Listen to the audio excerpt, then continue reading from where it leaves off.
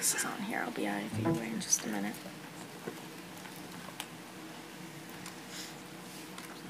Oh, Deborah. Oh, Deborah? have, Rosina. Rosina. What's the name of the file? Okay. I don't need to sit. Yes, you do. Actually, why don't you take a good corner seat? And we'll include those 2 corner seats. Susan, why don't you, if you took a corner seat and a microphone. I'll get chairs. I can stand. Oh, over here? No, just for you. I got the microphone. Okay. Yeah, well, there's one. Would somebody here volunteer to hold Rosina's leg for 20 minutes? Please leave the chair for Rosina. I would prefer to stand. Yeah. Okay. Okay.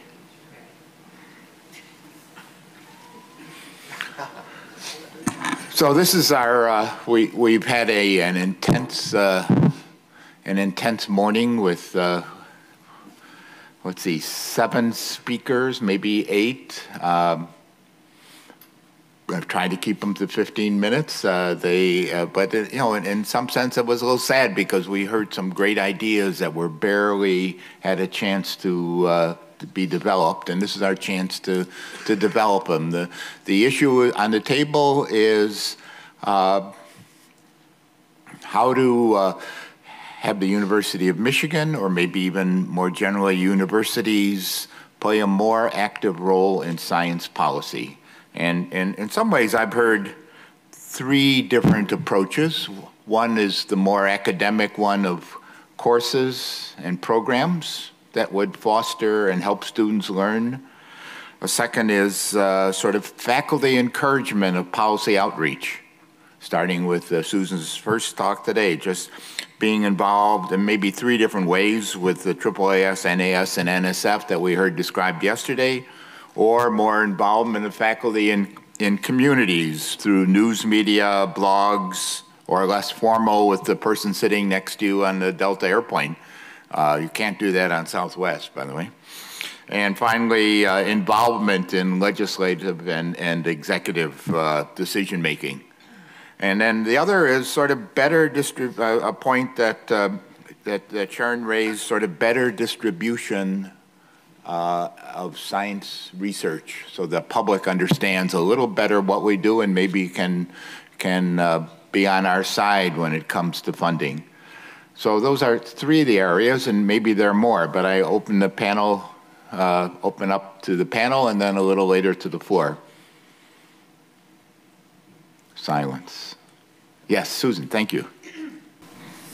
Well, particularly in relation to Guntu's comments, we ought to raise the issue of being involved in policy making at global level. He's talked about the cross-national comparisons, but we actually do have a whole array of institutions that do science for policy and a little bit of policy for science at global level, and so we should not be so nationally focused that we lose sight of engagement with those. Actually, the one example that came out was the IPCC, certainly as a global level process. But let's just not forget those as we're looking at Thank you. the future Yes. for our students.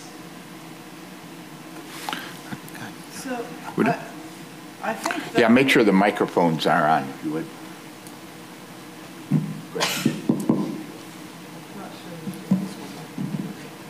So I think that another level that I think is important for universities is, at least in biomedical research, is seeing themselves as playing a role, an overall intellectual role in the country, as opposed to this tendency of being kind of a financial engine.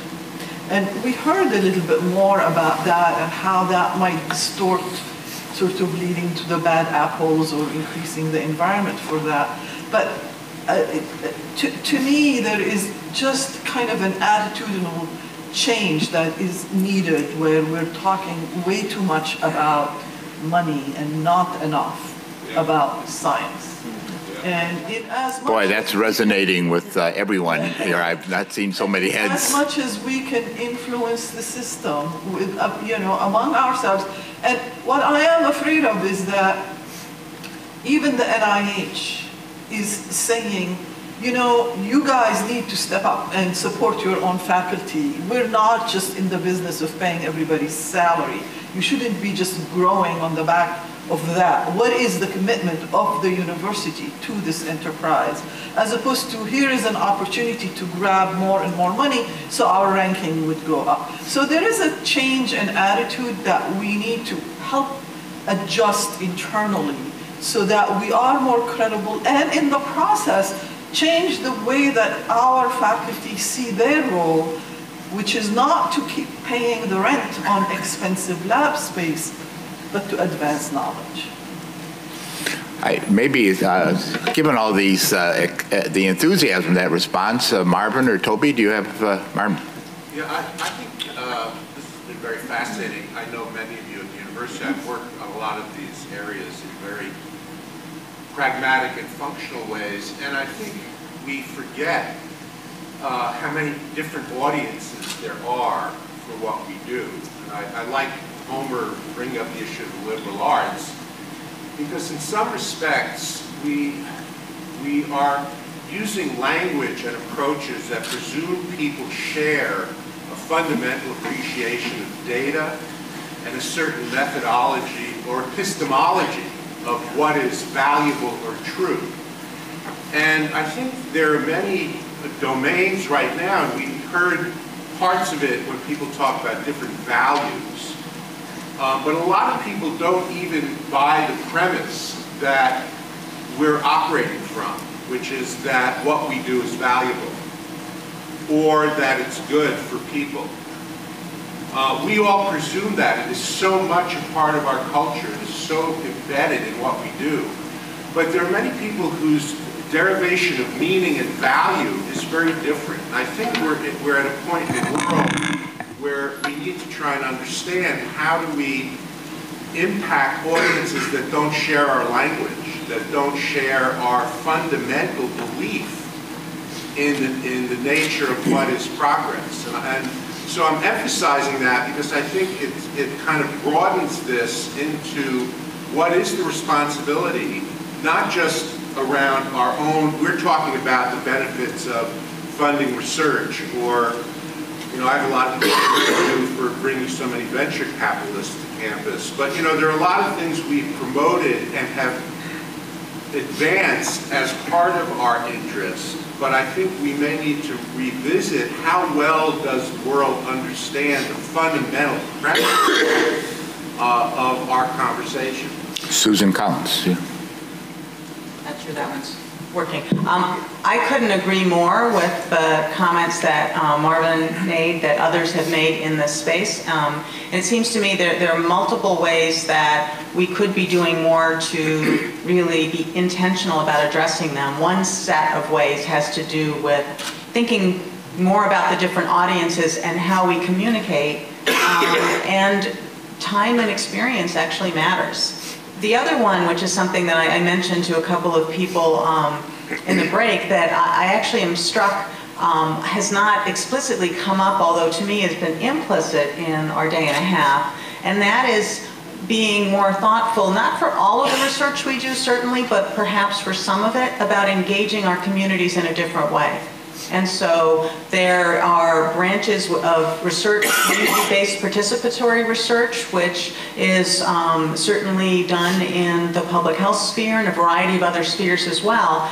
If one actually takes the time to talk with members of communities, ask what's important to them, and work together with them to design at least some of the research questions, that provides a different type of understanding and buy-in that isn't necessarily using the language of research or science that we might be familiar with that our communities might not be. And so I think that we need to be not only open to but supportive of those types of projects, recognizing that they may take more time than the kinds of projects that we are more used to doing that involve just people who speak our language. Raku?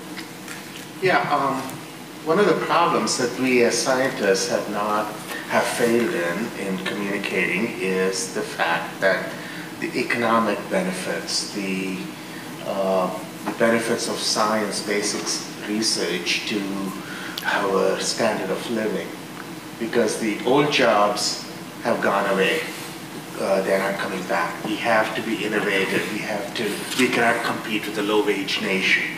We need to compete. We need to be innovative. In the scale of innovation, we have fallen to number 7 or something. And we really need to bring that back. And the only way to do that is basic research. And for it to be funded, we need to explain to the public, which we have not done, why it is crucial for us to support science. So the university has publicists in the different schools, people whose job it is to take our research, our basic research even, and explain it. Are we doing it good enough? Can we do more? Maybe we need to, this is a point Sharon brought up at the end. Sharon, can you, besides nodding, can you? I would say that they, in many, I mean, I'm only familiar with really in engineering. I've never been contacted by any press in, say, LS&A to follow up on some of our papers that come out of the physics department because they have physics students on them, for example. The engineering office is stronger, but I think it can be stronger. I mean, we were just talking about this with Toby and Marvin and Brian, that we need to do what MIT does. We need a press machine that that can get our stuff out there, because everything we do here is, I mean, we have great research here. It's just that not enough people know about it. It's yes. the best kept secret ever. Yes. And I think that we need a 2015 relevant media and publicity plan university-wide. Jim? I was at CERN when the Higgs boson was discovered, and there was a lot of controversy also about black holes destroying the universe when CERN starts up. And there were some famous cases of a scientist being interviewed and was so nervous about this question of black holes destroying the universe that the press would ask him that he was asked the question, you know, what is the purpose of CERN and what value to society will that give? And he panicked and he said, no, we're not going to destroy the universe. Black holes will not destroy the universe. And this was a primary exam training. So what CERN did was they brought the BBC in and had a training session, which I participated and many other people participated. How do you give an interview? What are the pitfalls that you can experience? What are the ways that you can use speak in quotable ways that are scientifically valid? And I've been thinking about these issues for years and years. And when these BBC professionals came on and told it, there were many things I had never thought of before. Just one example out of a dozen things. Never say first, second, third, and so on, because then they can't use it when you're talking on the television. They need sound bites, and they don't want the audience to say, wow, he's saying third. What about 1 and 2? This is the third most important thing he said, and they're only giving me that. I want to hear what 1 and 2 are. So there were many things like that. So universities, to enable faculty to be more effective in communicating with the press, can bring in some expert to do a basic training. This training lasted only 4 hours, and it was hugely successful, I think, at CERN to do this. Susan? So there are actually university experts, so we have brought them in and had any of our faculty who would like to meet with a media training expert, either in a group or individually, do that. But it sounds like that's not widely known. I want them. Yeah. I can recommend. So at Mayo, but it's not at scale, clearly, right? And so clearly this is something that would be valuable more broadly. Jen? So at my Make sure your time. I think it's on. Okay. So at my institution, we have similar training, and many of the faculty go through that. I actually have a short course that I have started and offer to the grad students, and in that I've been able to get one of the public affairs persons who does the training to come and do a really squished version of that to the graduate students. And that's actually one of the best parts in terms of what the students really like about the course is just, I mean, he brings in an actual camera and does a real interview, and then we go back through the interview. I think we're done with this topic, okay? So I think it's interesting that this would be the first area that of the recommendations that we might come up with. It seems pretty straightforward. It may be a little expensive, but getting the word out to the public, the Record does a reasonable job, but it's basically to our own community. But getting the word out to the rest of the world, to the New York Times, for example. I remember when I was Associate Director of Energy, John DeCicco wrote an article on standard gasoline-powered vehicles and how they could be competitive with hybrids. And the publicity person, I think Susan Nichols at the time, actually had that article in the New York Times within a week, and it made a big impact. Sharon, you look. I was just going to comment that. In the microphone. I was just going to comment that it's amazing to me that this is what we're, I mean, yes, this is what we need, but it's amazing that we need this. We're $1 billion a year research institute. We do $1 billion of research a year. We need to act like it. Mm-hmm. I think we could move on. I think this is a clear and enthusiastic topic, but there are other ways in which, Susan? I just wanted to come back to something that I heard in Jennifer's remarks, because it may fall into a policy black hole, and that is the areas that you were calling questionable behaviors.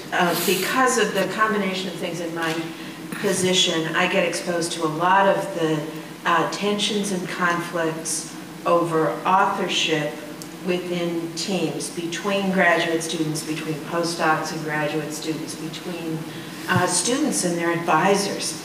And I'm really astounded by this. But when you think about it in terms of structural pressures, which you were raising, the combination of what the sponsors, who we've been talking about, expect of faculty, with what students need now, the doctoral students, to get out and actually find a job, and then the postdocs sandwiched in the middle in an even tougher position. It's actually not surprising, given the structure of the system, that these things happen, but it's a fundamental conflict of interest between the educational role of the university for the students and the research role of the university. And it gets played out both in student lives and in faculty members' lives. So I call it a policy black hole, because it's, you know, if you ask the agencies to address it, they'd say, no, that's the university's problem. And the university might say, but you have all these requirements. How can we do this by ourselves? So I think this might be something to hand to the policy scientists to figure out where we can address that. It's an unintended consequence, I think, of the structure of the system. And there are probably others out there. We're very bad at studying and identifying unintended consequences, and particularly at developing policy responses to them. So this is, again, along the same lines, but it is about the definition of scientific success. I think universities, and our university, could start a conversation about the definition of scientific success, because it has morphed into number of publications in high impact journals, the number of publications as opposed to the quality of publications. And it drives also who gets grants funding and the number of grants, and you know, and whatever it's fueled by, maybe just having metrics and being able to judge. But it is feeding this frenzy for publishing and doctoring data, not telling the truth. It does actually affect the credibility. But what I am even more worried about is how it is undermining the view and the enthusiasm of the graduate students and the next generation towards the future of science. I give a lot of talks and a lot of places where we have luncheons with graduate students. And I would say even in very distinguished places, 8 out of 10 students say, I do not want this life anymore. It is too stressful. It is too hard. I want to do something else. And my big worry is who is going to do the science in this country? While we are working really hard to try and give our students alternative careers, and this policy could be one of them, we need scientists to actually do the work. And we are turning them off by either ignoring them or acting so frazzled that we do not pay attention to them, and also giving them the vibe that it's not about the truth, it's not about passion, it's not about knowledge, it's about scoring. And so I hope our university can take the lead in starting this conversation and helping change that, because it will permeate review committees and tenure committees and so on. Why not start that? So Rackham has had an initiative on mentoring and discussions around campus, but that is more about the quality of the mentoring and not the quality of the science. Actually, I would push it one step further, and I think it's one of the suggestions I had, and that's really what I hear Buddha saying is, let's evaluate the culture of science that we've created. I mean, we had a lot of talk over the last day and a half about engaging with the public. Well, that comes right in tension with what we're supposed to be doing to progress through our career. Engaging with the public does not get put on my CV and does not count as one of the many publications I have to have to advance to the next career. It gets in the way of publishing, of getting a grant out. So I think what I hear Buddha saying is not just mentoring, but actually the whole system. I think you're exactly right. Any? I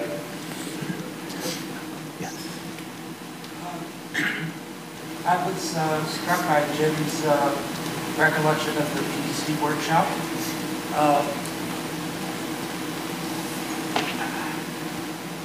That this communication to the public was something he had thought about for many years, and discovered that there were many tools and resources that he was unaware of. And much the same is true of education. Our biggest audience actually is our students, and most of the public are university educated, so their understanding and appreciation of science is partly a product of what we communicate to them. And in the same way, education, teaching is frequently treated as something that's intuitive or self-evident, but there is a certain kind of professional knowledge. We view K-12 as the arena in which people have much to learn, but maybe university instructors have much to learn as well. So, by the way, this is Hyman Bass, who is a professor of both mathematics and education, and has the Presidential Medal of Science to back up his statement. I worry a little bit about some of this conversation, because we're just trying to solve some problems, environment of the student, faculty and things that they do. And there's a certain despondency that comes to me when I hear these conversations, because we're sort of ignoring this external environment in which we are operating and which our future scientists are going to operate.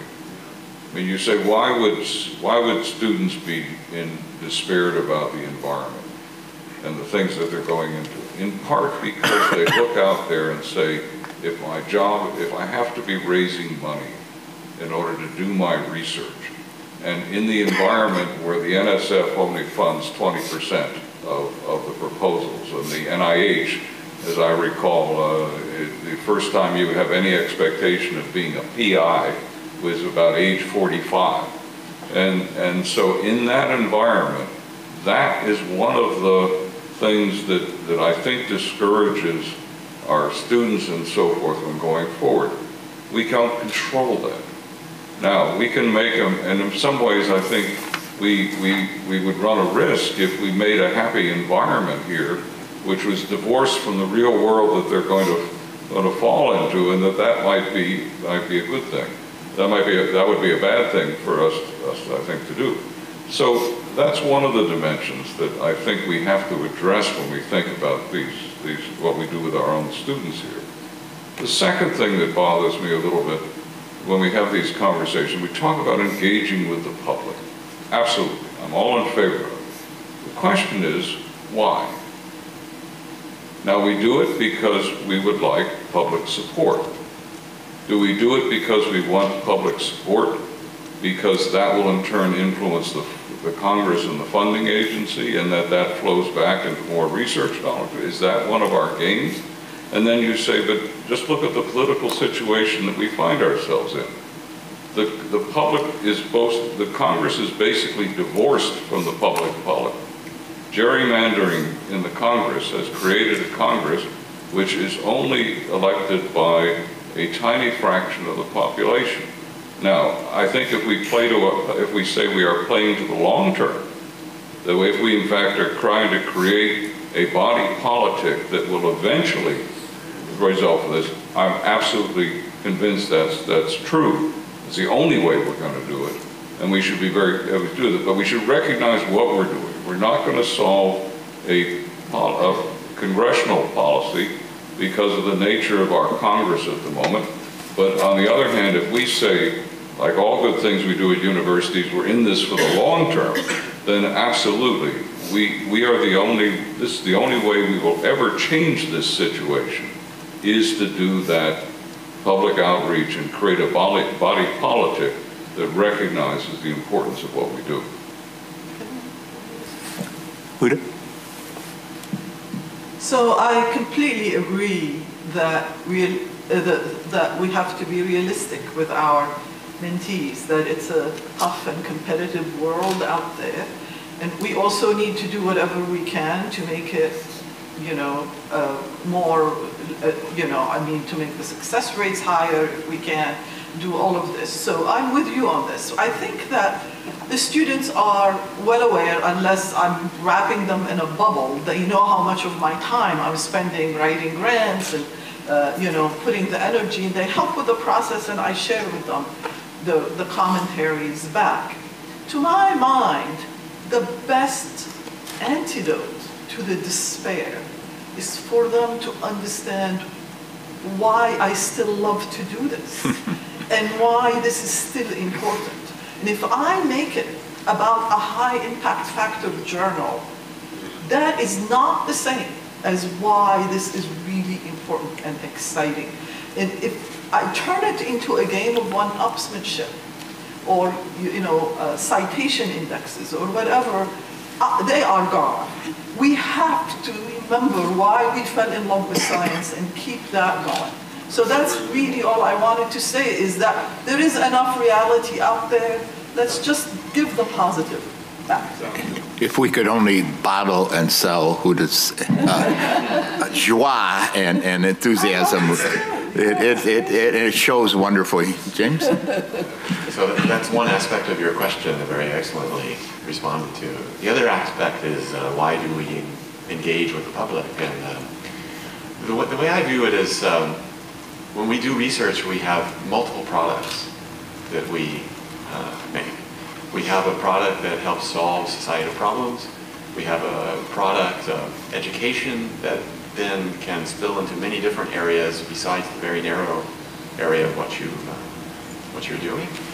And the other product is that there's this tremendous thirst in society to know where they stand in the universe, to put it grandly. And we see this in biology, we see this in physics, we see this in chemistry. And we have a Saturday morning physics program that we run every Saturday, almost every Saturday during the school year, except for football Saturday. We can't go against that. And we have hundreds of people that come out to this. Incredible number. Incredible numbers. Standing room only and people outside in the snow. People coming around, they're in the other auditorium. I gave a talk once, and then it was 20 students that came down to get my autograph when I was done, and I was so proud until I found out that they needed it for extra credit.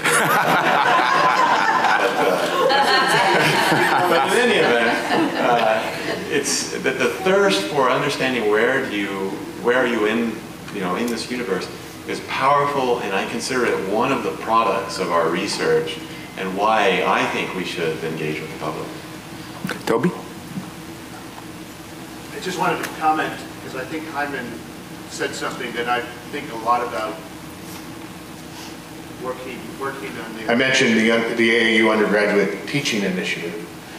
And I'm reminded of a meeting I had with Lamar Smith, who now chairs the science committee. He'll tell you about how he was really interested in astronomy, and then he had his first year astronomy course.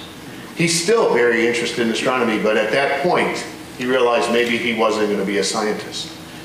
And one of the problems, and there's a great book by Stuart Firestein called Ignorance, and I recommend it to all of you. He talks about how he got bored teaching his introductory science, neuroscience. He's a neuroscientist.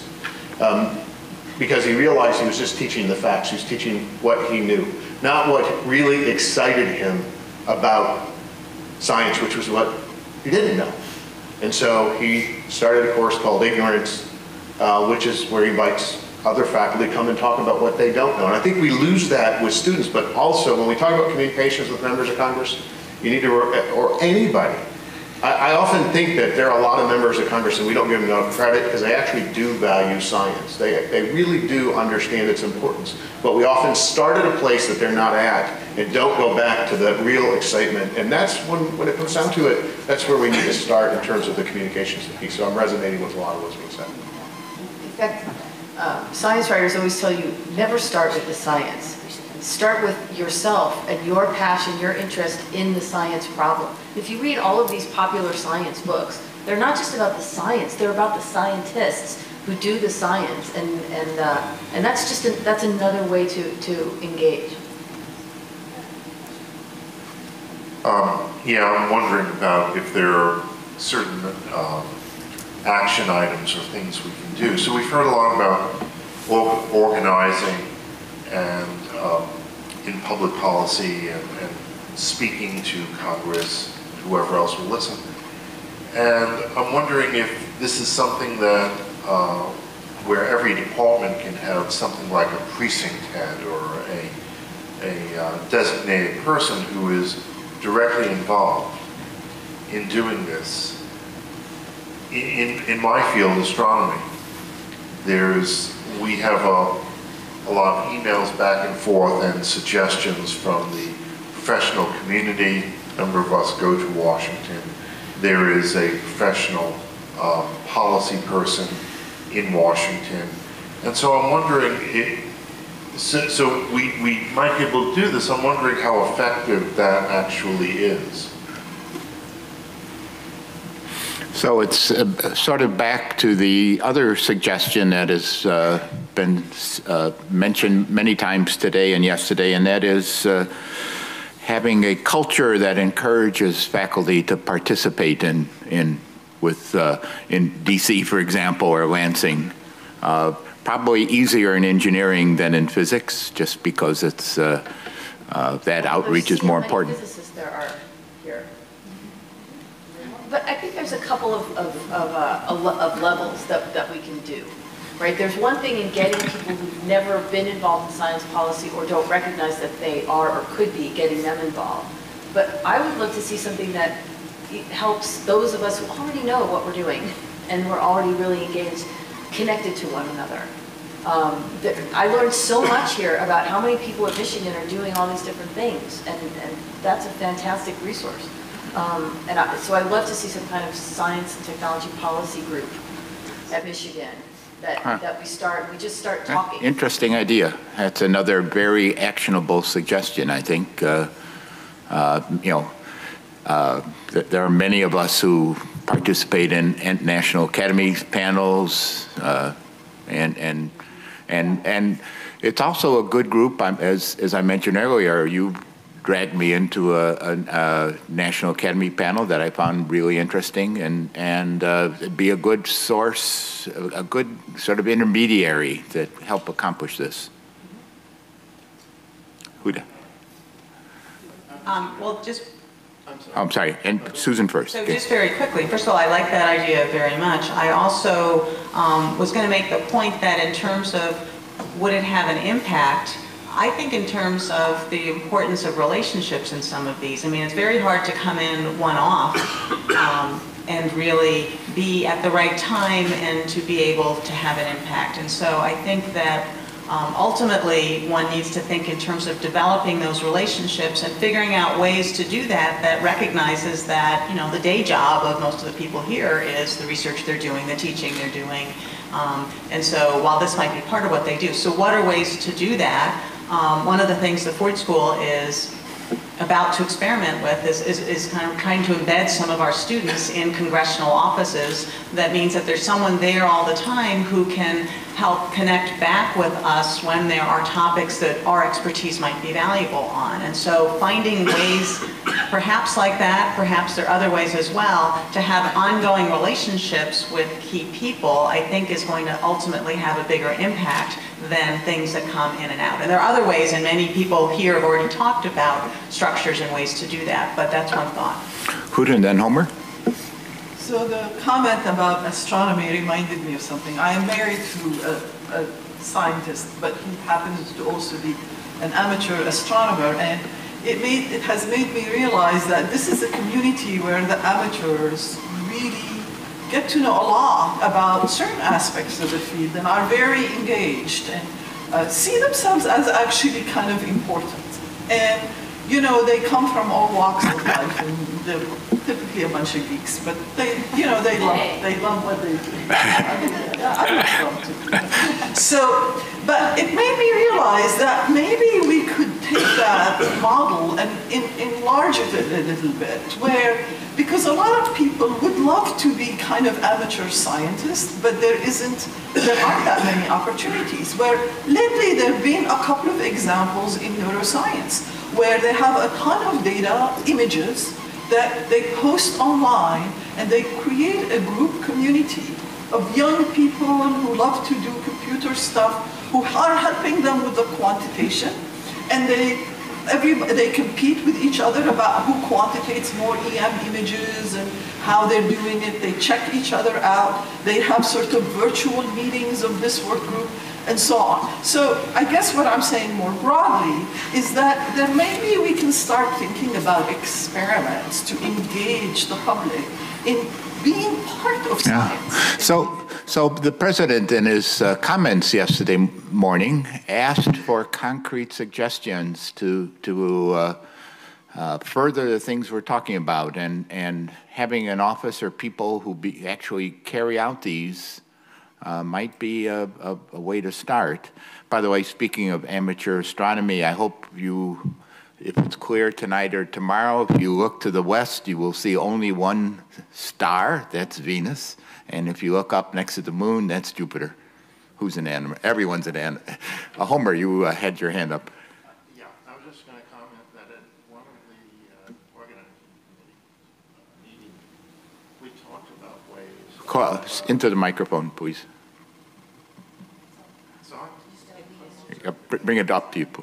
Okay, great. That one's glued down. I just wanted to comment that at one of our organizing committee meetings, the question was actually debated as to whether or not maybe once a month or a couple of times a month there could be a dinner or at least a snack meeting where individuals could share their experiences, but we could also invite students on some rolling basis, especially those that are deeply interested in going into science policy. There are the science cafes, which I have found to be pretty exciting vehicles for exactly this, often over beer and pretzels. I mean, a wonderful venue. Amy Harris runs this from the museum. Yeah. 8 or 10 sessions down at the Irish. Yeah. So Amy Harris, is it? Yeah. Couple of thoughts that resonate here. One of the things when we talk about public outreach, I'm still chewing on Lynn's question of why. I know this was passed, but one of the reasons we want to do this is, I think, because at base, the public pays for us. Right? We're a public good. And what we don't do a very good job of is explaining what the people who are sort of investing in our work do. You know, I mean, if you go to a football game, you notice when they come charging out of the tunnel, the announcer yells, "These are your Michigan Wolverines," right? There's no equivalent, and I'm not suggesting we have a bunch of physicists and sociologists run out of the tunnel, but if we were to do this kind of outreach, and if we were to sync it up, even in small ways with something like the bicentennial celebrations that are being planned for the university, so there was a sense that, you know, in addition to pursuing our own individual passions for this stuff, a large part of why you go into a job like this is because, especially at a university like this one, which has the long and storied history, is out of some sense that there is a public component to the job. And so I think that if we could think about outreach in those, if we could think about high-profile places that celebrate the university as a sort of unique institution to allow that to happen on the back not of football or basketball, but of discovery. There's some really interesting possibilities. So we need to give Rosina and Deborah a chance to, and so thank you. I think we have some really concrete suggestions. So I'll invite our two Dean Deborah and Dean Pegleg to come up and pull all this together. You know, on that last comment, in my opening remarks yesterday, I said that President Obama invites the mathletes and the athletes to the White House, and I think that's an interesting point, that our science and mathletes should be celebrated as much as our athletes. Okay, so Deborah and I are going to do a tag team. Here's what have we learned. I think a couple of big picture messages, starting with policymaking or making the sausage has become a noble endeavor. And if we do not participate in the making of science policy, we're going to hate breakfast tomorrow. When I became a congressional fellow, and actually I forgot to tell you yesterday that Jerome Wiesner chaired the group that picked me as the OTA fellow, it was considered, I mean, one of my advisors told me I was prostituting myself by leaving the ivory tower to work at the science policy interface. That's no longer true. We clearly think this is an important thing. We've had a lot of discussions about the role of the university in both advancing science for policy and policy for science. Huge role for both of these. A lot of science underpinning wise policy yet to be discovered. And so we at a university have the great breadth and depth. I think 100 of our departments on this campus are in the top 10. Incredible breadth and depth, and students and faculty to think through real world problems, all the way from the basic science to the societal solutions. Not as much talk as I would have hoped on the private sector. We heard Dr. Holdren say yesterday how the private sector is becoming more important in everything, and even funding basic science. But the convening power of the university to bring together public-private partnerships, of which we have many on this campus already, should not be underplayed. And universities are always seen as kind of neutral meeting places. In fact, years ago, we were able to develop mitigation options for the state of Michigan across the sectors involved through our Center for Sustainable Systems by doing it at the university. People felt kind of safe to do it in a non-policy setting. So these kind of huge advances can happen, and don't leave out the private sector.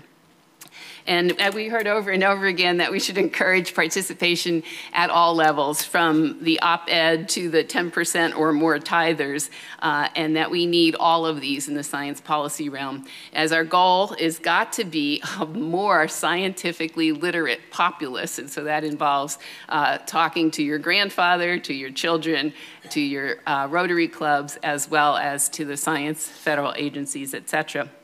So we want to start with some simple things. We're not starting from nothing. There's a lot to build on.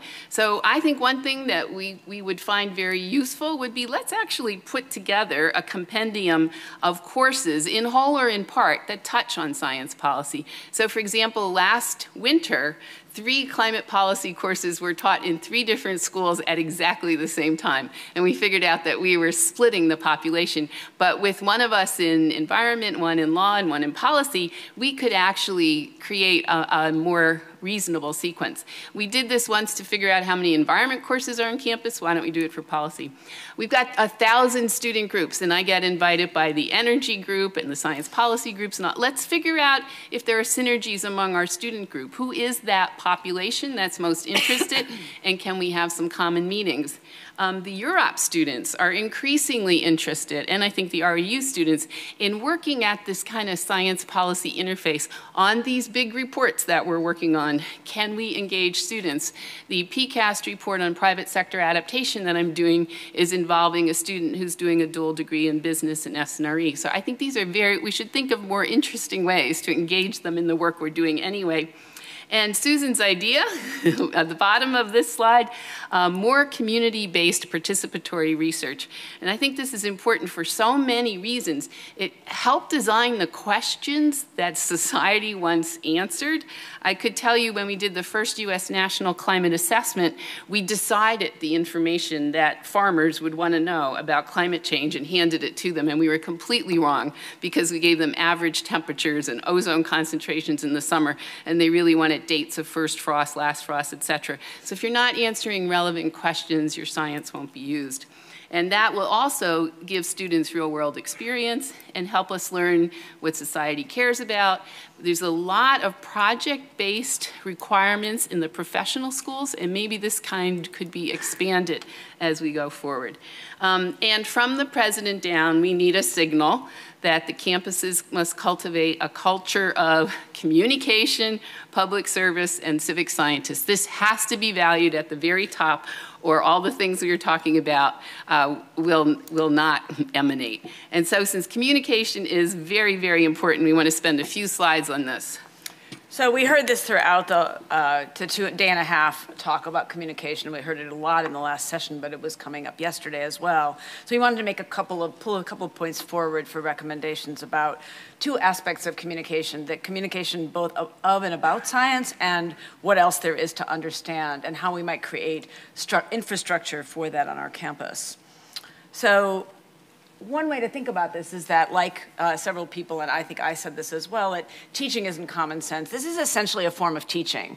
It's not always clear that those of us who do research think about it clearly enough that way. Recently, I was charged with bringing some people to speak to the National Science Board on a particular topic, and I realized as I surveyed people in the fields that I was considering that only a few people I could think of would understand what it meant to present the particular thing we were discussing on the board to the board, that they would have to think not just about what they had to say, but how they could make inferences about what National Science Board members might already believe about what they were coming to talk about. And in the end, I picked two people who did an astounding job, but it was interesting to me as I traced my thinking who would actually have that orientation.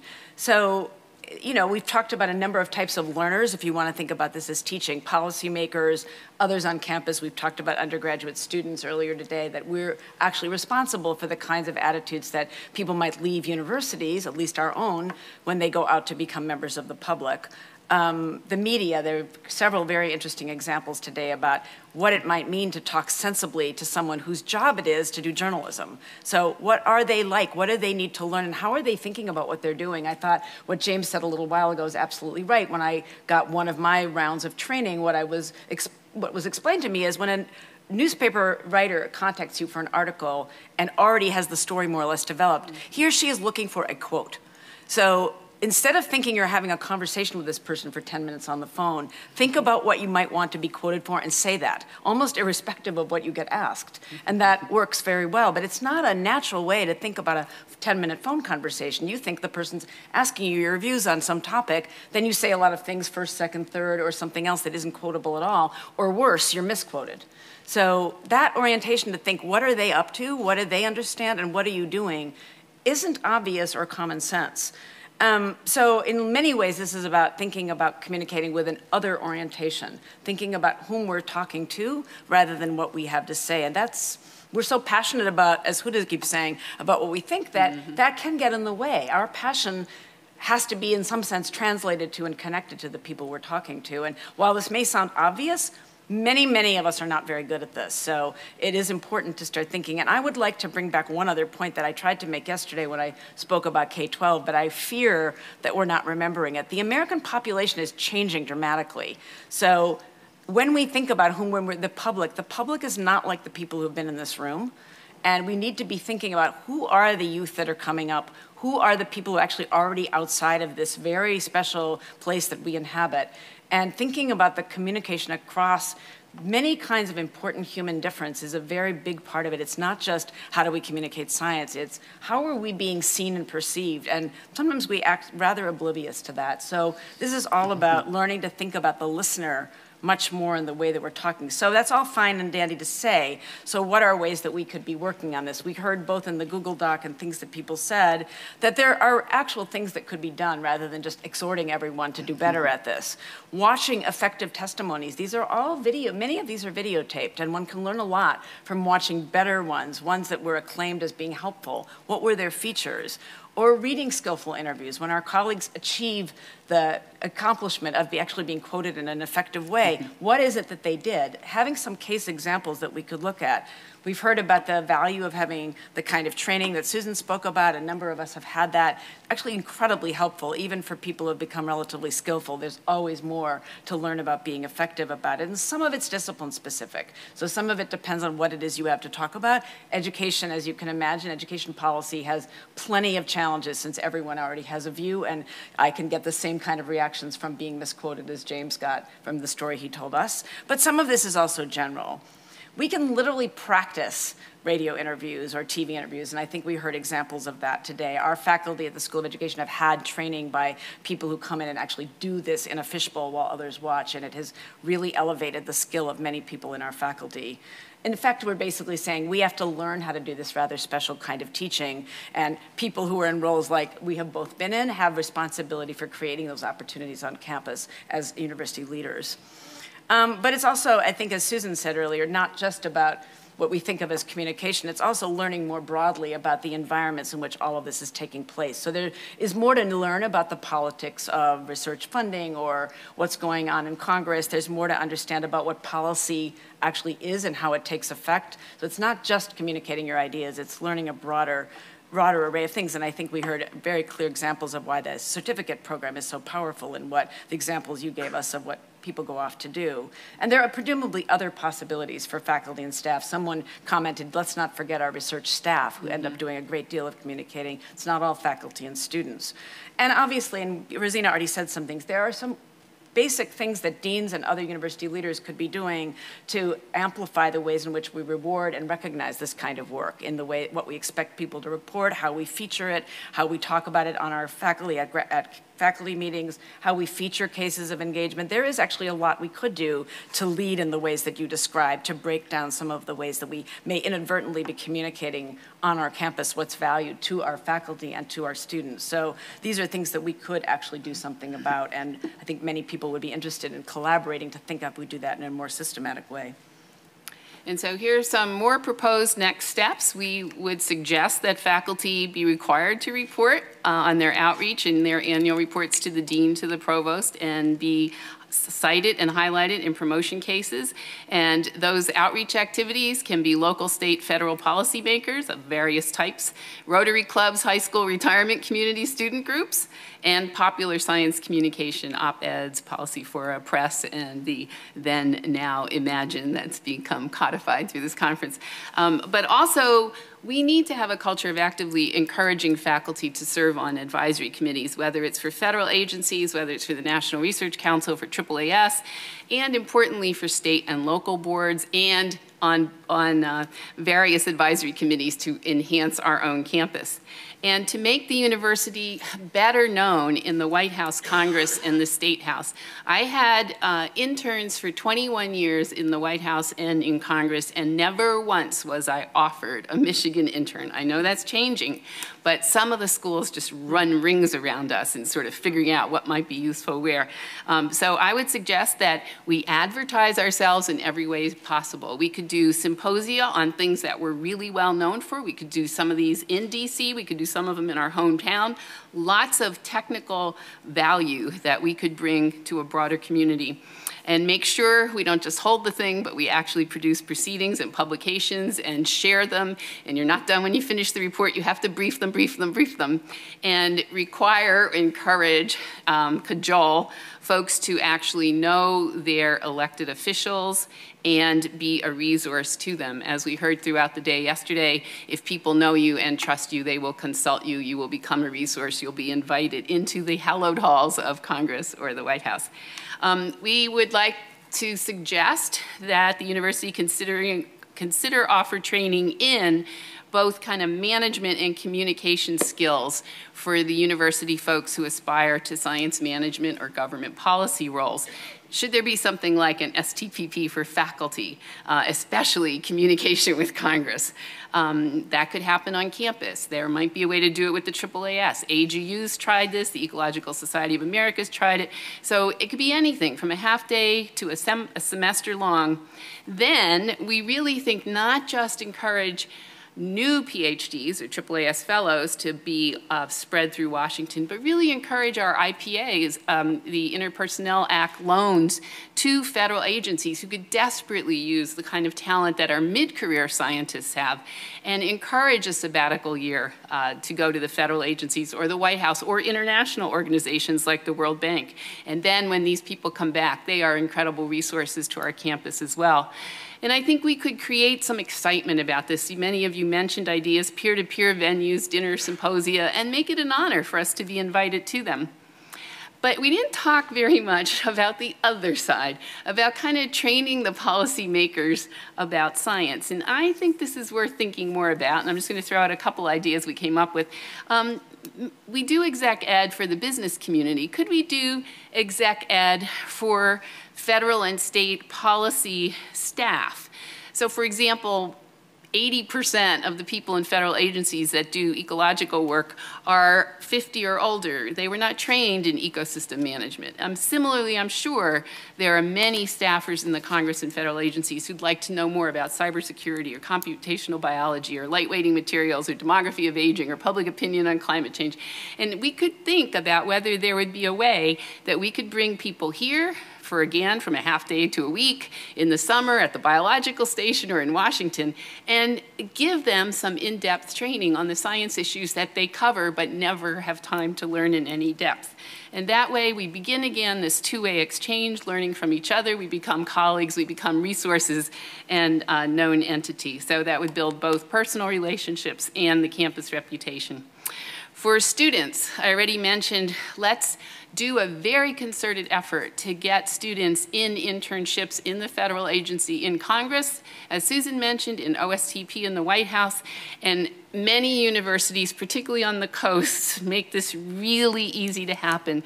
It's best if we can support those students. And so if we can build on the program we already have in Washington, I think this would be great. Let's not ignore Lansing. And I think the state houses could really use some help too. And I think summer internships or semester-long internships to help with our members of the state legislature would be very, very important. Very little science expertise residing there either. Obviously encourage the students to go on and become AAAS fellows. I think we should maintain a really good directory of those students who go on to be AAAS fellows or go on to policy positions and bring them back and have them help mentor the next group. The STPP certificate already very strong. Let's think about, are there more things that can be done in that arena? And Homer's question of a science policy class for all PhDs. And really, some mechanism to support regular interactions between the interested students and faculty, and to use those of us who serve in these positions more broadly. So those are our initial recommendations. Lots more to think about, but I hope that gives you some food for thought. And as you know, we want to remain the leaders and the best. I actually didn't know that this phrase came from a student in 1898. So I think, of course, the students are going to be our leaders, and we want to remain to be the leaders and the best. So with more involvement with the public policy sector, I think Michigan can soar to even greater heights. I only have, well, there are two functions that are left. One is to make sure we all recognize members of the organizing committee. Could you please raise your hand or stand just so we can ask for, okay, it's a terribly good group.